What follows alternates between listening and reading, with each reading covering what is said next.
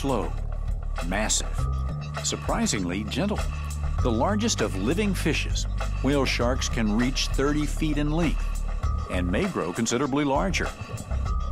But they aren't monsters, more like gentle giants, feeding on plankton and small fish.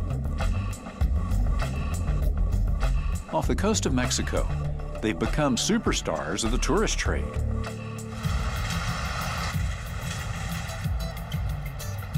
Visitors come from all over for a chance to swim with these sharks. And now they're getting a chance to help in the conservation of the fish as well. There isn't anything more fabulous than diving with these gentle giants and getting to be right next to them. And you look into these soft, sweet eyes and knowing that you could maybe play a part in helping conserve these creatures for the future. Marla Downer on vacation in Baja, Mexico, and other amateur divers are part of a unique program to identify and monitor whale sharks. It was created by National Geographic emerging explorer Brad Norman of Murdoch University, Western Australia. Tourists, amateur divers, and researchers from around the world send him photographs of whale sharks they've encountered.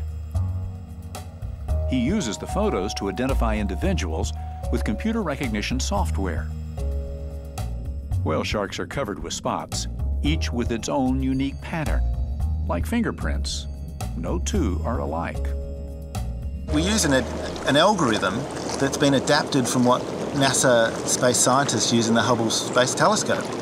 And it actually maps the stars in the night sky, but we map the spots on the skin of the shark, and then we run a scan and compare that photo against the patterning of all the other thousands of photos. It's really great technology that's been taken from space and been used on a conservation monitoring project. Whale sharks are a threatened species, and their numbers are on the decline, most likely because of overfishing. But conservationists say it's hard to protect the species because their migration routes are a mystery. The Photo ID program will help scientists determine where whale sharks feed and breed. Using the photo identification program, we can work out if we're seeing the same sharks, or in fact there's new sharks coming into an area where whale sharks are seen. Brad believes his program has been successful in part because whale sharks seem to gravitate toward the same beautiful tropical waters that also draw tourists. It's a great new concept, really. It's a way of getting people involved in research. We like to think of it as citizen science. You can be a tourist, just a member of the general public. You can help us identify individual whale sharks around the globe, and from that we can understand more about their numbers and their movements worldwide.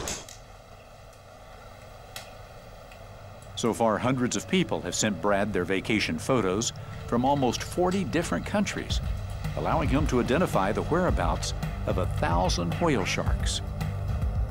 And the number of submissions is increasing as word of the program spreads among divers. Many believe ecotourism may help save the whale shark, not only because tourists are helping researchers, but also because their enthusiasm is creating an economic incentive to protect the fish. The income from the whale watching tours is 20 times bigger than what they get from the fishing. It's a resource that is there forever. The amount of money that the tourism bring and what they spend in lodging, in food, in tours, it cannot compare to the fishing. Getting amateurs to help scientists create a global community with a common goal of conservation. That's why Brad Norman has been named one of National Geographic's emerging explorers. With his innovative program, vacation photos might just help save a species.